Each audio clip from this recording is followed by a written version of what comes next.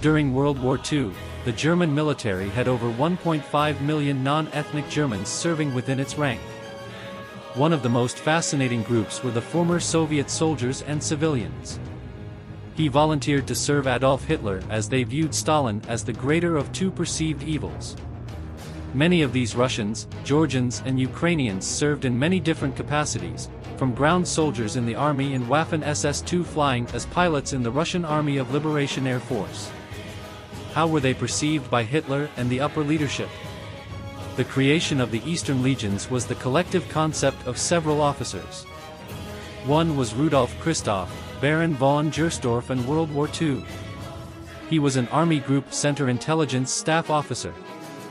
There was Gersdorf, who discovered the first of the many mass graves from the Katyn massacre in April 1943.